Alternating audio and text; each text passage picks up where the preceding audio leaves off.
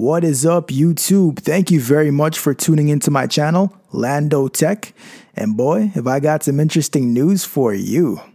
Even though there are a lot of word processing programs out there, Google Docs, LibreOffice Writer, WordPerfect, pen and paper, MS Word is still a very popular option and used by a lot of businesses, institutions, and individuals.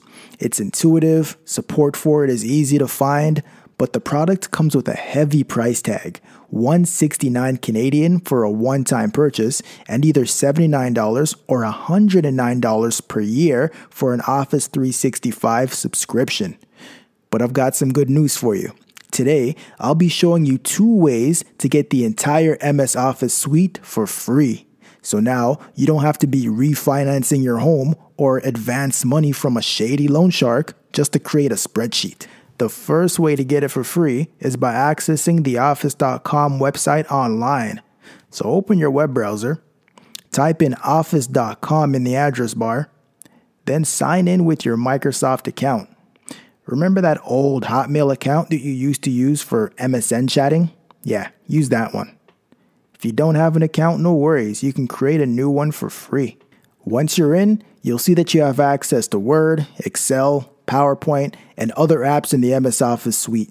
If you want to make a brand new document, you can either click on Start New and then select Document, or you can click on Word and then select New Blank Document. Once you're in a Word doc, you'll see that you have your ribbon at the top, which you can expand for more details. It looks a lot like the local version of Word. Many of the features are present, but of course, some will be missing. For the most part, the basics you need for successfully composing a Word document will be there. It even has a dictate button, which is present in Office 365, but not available in the standalone version of Office. By default, this does save to OneDrive, and it auto-saves as you go, so you don't need to worry about losing data if your computer crashes. If you do want a local copy of your file, you can click on File, Save As, download a copy, and then click on Download. This saves a copy of the file to your Downloads folder. The second way to get Office for free is by using the Office app that can be found in your Start menu. I'll go over it really quickly. To access this, click on the search box.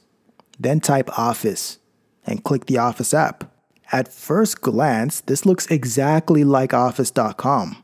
The main differences here is you not only see a copy of the files you've recently worked on online, but you also see a copy of the files you've worked on locally too. Thank you very much for watching my video, guys. If you found this helpful, please click that like button. If you want to see more videos like this, subscribe by clicking that logo at the bottom right-hand corner of my video. Don't forget to click the notification bell if you want to be notified when new videos drop.